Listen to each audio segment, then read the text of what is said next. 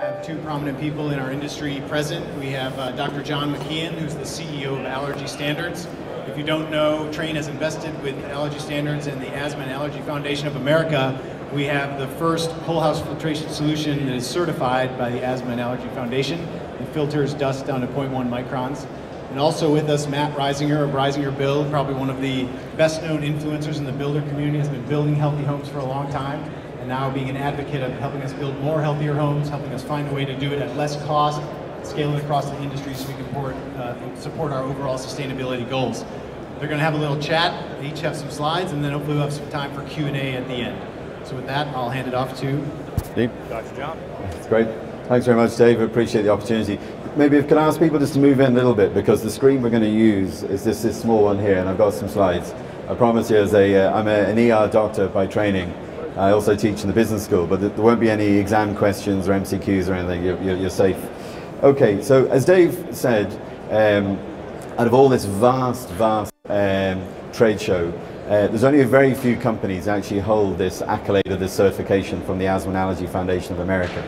And within this category, Trane were the first to do that. So it aligns with some of their really brave sustainability initiatives they took a few years ago.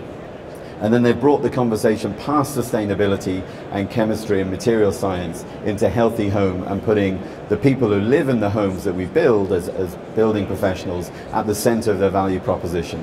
And the way we like to describe the certification program is we make the invisible, like air and these kind of difficult to describe concepts like wellness and healthy home, and we try to make them visible through storytelling and the power of story. So my slides aren't very technical, but what I want to get across is the real human interest and emotional connection to this concept of healthy home.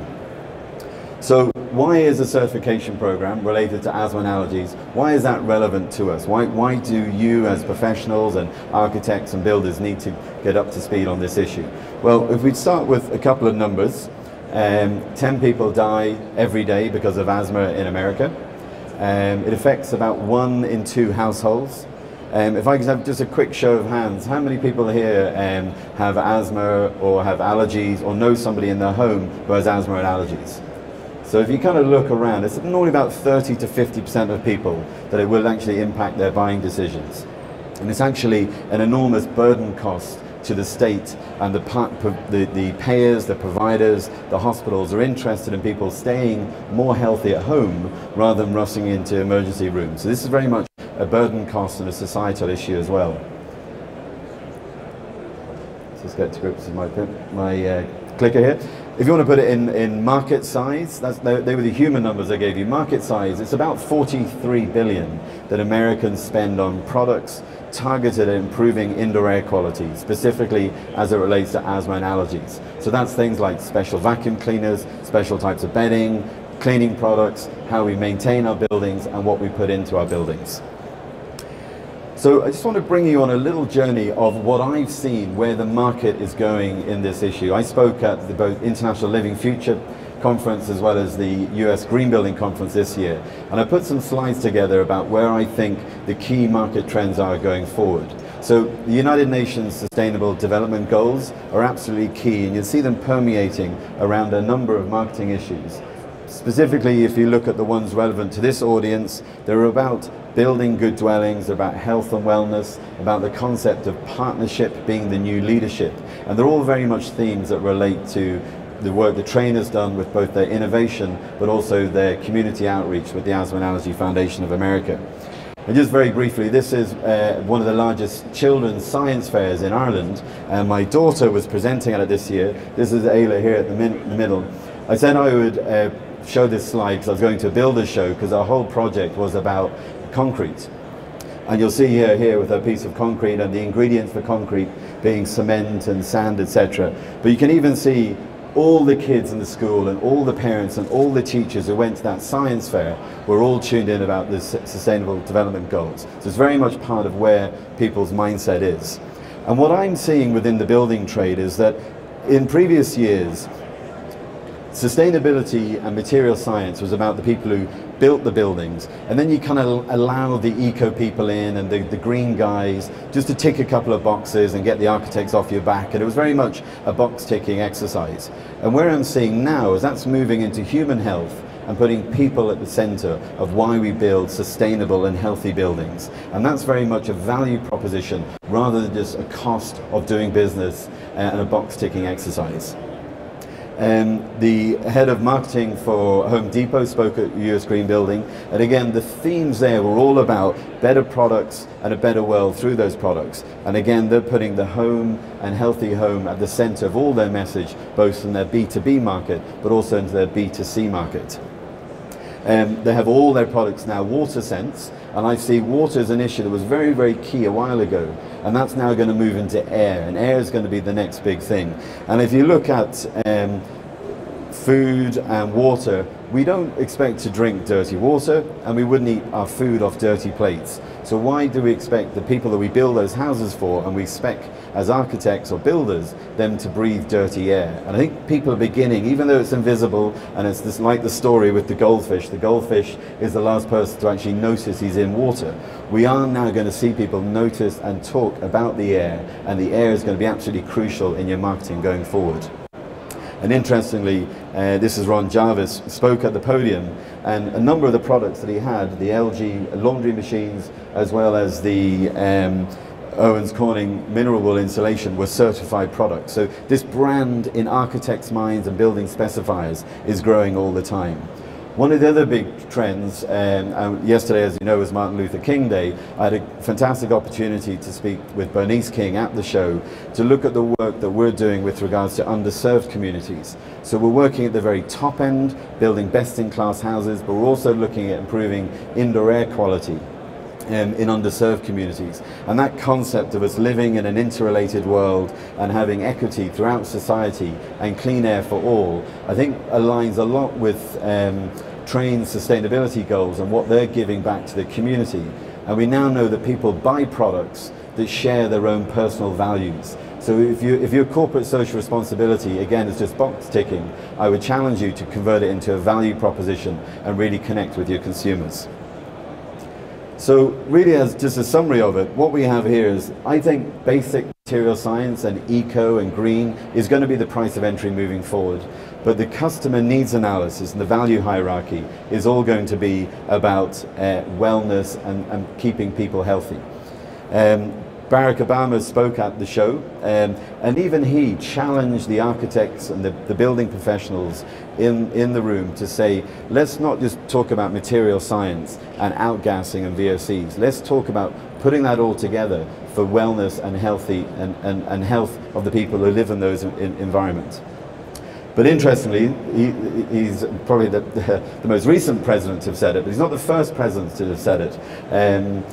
Benjamin Franklin, almost 200 years ago, has a lovely quote here that he was completely persuaded about the concept of poor indoor air contributing to poor health. So it's something Benjamin Franklin said, and then now here in this booth today with Tranquility and Trane, the work they're doing, they're relaunching that message. So this story we all know. We know we take 20,000 breaths a day. We know we spend 90% of our time indoors. And we know the US EPA says indoor air quality can be up to 5 times more polluted than outdoor air quality. And we also know that building code is very well developed in B2B and in manufacturing and ASHRAE, but probably could do more within building of homes. And what we're trying to do is actually convert that to a value proposition. So just a very quick story about who I am and what the certification program is. This is me many years ago training as a junior doctor in this old hospital in Dublin, a beautiful Georgian street in Dublin, our National Children's Hospital. And when I was there, I was at a very busy outpatient clinic, and the physicians and the healthcare professionals were telling the mums of kids with asthma and allergy about avoiding trigger factors. And mums love this concept because they're saying, hey doc, are you saying that if I improve my indoor environment, if I avoid the triggers, if I find out what I'm allergic to, where it is in my home, is it formaldehyde outgassing from furniture, is it mold buildup, is it other impacts of indoor air quality, and I eradicate that from my environment, I will need to rely less on medication and less on the physician. And they love that concept. But it's very, very difficult for them to take that information and go what we describe as actionable insights and act on the advice the doctor or the healthcare professional has given them. So we invented the asthma and allergy friendly certification mark to deal with this issue. And just to give you a very brief medical lesson or back to biology in school, here is our airways, and here's your lower airways. And when you have an asthma and allergy attack, three things kind of happen. One is the airway becomes narrowed, it also becomes thickened, and there's increase in secretion. So the trigger goes into the airway, and it makes it difficult for people to have an allergic reaction, similar to something you might have, atopic dermatitis, that's happening inside. And these are the culprits in the indoor environment that trigger that allergic reaction. And sometimes it can be chemicals, what we call the cozy culprits, fireplaces, candles, cooking indoors. And what we're saying is, let's tackle the culprits. Let's remove these from the environment, and then we'll need to pour less medicine into people and inhalers, because we're actually dealing with the source, not treating symptoms. So it's a really, really simple lesson, but it's one that we want to empower people to actually understand, to get it, and then now I get it, doc, I now know what to do, because there's a certification program out there that means I can actually select certain products. And if I just pop back to this slide from the CDC, they've highlighted climate change, which is happening. We can all disagree about why it's happening, but it is happening. And you'll see asthma and allergens is actually highlighted twice within the US Centers of Disease Control. So again, this is a big issue that there's a lot of science and evidence to back up. But as I said, it's quite difficult for people to act on this advice. So we have a certification program that certifies products in every room in your home. And we look at furnace filters, we look at laundry, we look at textiles, cleaning products. We even actually certified some car cabin filters from Mercedes-Benz. But what's great about the product that's been exhibited in the booth today is it deals with that whole of house solution. It not only filters the air, it balances the air quality. And that's a fantastic value proposition for people who are interested in building the best quality homes with the best indoor air quality. Another very quick story about my kids. I started trying to make this a very much real story that actually relates to real people. This isn't just science and tech. This is benefits and outcomes and real stories. So this is my youngest daughter here on her bike on summer holidays. But one night she gave us an incredible fright. She ended up, it was due to a combination of poor air qualities, having a fever, and ended up with a febrile convulsion. And it was ironic because somebody who's involved in indoor air quality in healthy homes, for my own daughter to have this issue really brought it back to me, not only as a doctor, as an entrepreneur, but as a parent, that this issue is really important and impacts on people's lives. I'm glad to report she made a full recovery thanks to fantastic nurses in the emergency room, and Teresa is her name, this is her first day of school. So my challenge to you is, if somebody is building a home, who can they trust? If they want to specify product, or if you as an architect or a building professional wants to build the best possible home you can, who do you trust, and who out there is going to be able to keep the promise that you're making to your customers? So if you go out and have a quick Google of, well, what are allergy-friendly products, you'll see this. This is from your own US Federal Drug Administration, and on their own website they have that the word hypoallergenic has no scientific basis whatsoever. People, this is like telling people that Father Christmas doesn't exist. They kind of say, I thought that meant something. I thought when I buy a hypoallergenic pillow, somebody's tested it. They haven't. There's no scientific substantiation of that claim whatsoever. Or even worse, if you go out there, this is from a food site, this is a carton of egg, and the allergy advice is it may contain egg or contains egg. So people are really confused when they go out there and try and act on this. So what we've tried to do is develop a really strong technical scientific certification through allergy standards, who we are, but then make that resonate with the customer by partnering with the National Patient Organization, who are the Asthma and Allergy Foundation of America. They vet our standards, they peer review them, and they then activate the marketing through physician activation strategies, community awareness, Facebook and social media. So we have the right balance between very, very strong technical, but then actually that concept of telling stories and joining the dots about outcomes and benefits for real people. So how do you actually certify products? Well, if you think of buildings are the building envelope. They're actually the material science of how we build them. So we work with paint companies like Benjamin Moore. We work with Owens Corning, as I mentioned, about building materials, floor covering companies. And Trane are very excited to collaborate with these people to have that whole of house message. They buy into the fact that partnership is leadership, and it's not just one product, it's the magic bullet. It's about offering the value proposition for the entire home. But once you've built the home, you then have to clean the air, which obviously what Trane do. You then have to clean the surfaces. And you also have to look at the incidental furniture or the textiles that you bring in. So we will certify all products in all categories to maintain a healthy home. It's all very well building one, and that's good, it's a good start, but then you have to maintain it and keep that building healthy, and that goes ongoing maintenance of cleaning air and cleaning surfaces. So this is the certification mark, and you'll see it, it's fantastic to see it on all the products around here, and that essentially is connecting that 60 million Americans I mentioned with asthma and allergy with a trusted brand that has good science but also is recognized with educational content by their own patient advocacy group with the Asthma and Allergy Foundation of America. Some of the certification brands in that, if you cast your mind back to that picture of the house I had, every room in the house and maintaining and building the house. And this is some great context of Owens Corning. Again, I put this slide in here because I know a lot of people here are building professionals. It's just the concept of cutting through the clutter and the noise, but also combining building the home with then a product like this, which is actually maintaining the health of the home on an ongoing basis. And these big companies partnering with each other, and I know Trane have their own partnerships with various installation companies as well. So as building professionals, we see a lot of companies may have building code marks like the floor score or indoor advantage gold or green guard and other marks like that. And many of our clients will do both. They may have a B2B building code for LEED or US Green Building Council like Green Guard, but then they will also have a B2C offering using our certification. And our certification is actually also registered on the Origin Green database, so it pushes through to LEED and Well Building Standard and the International Living Institute. So if you're scoping out buildings for that, the certification will register on the specifications.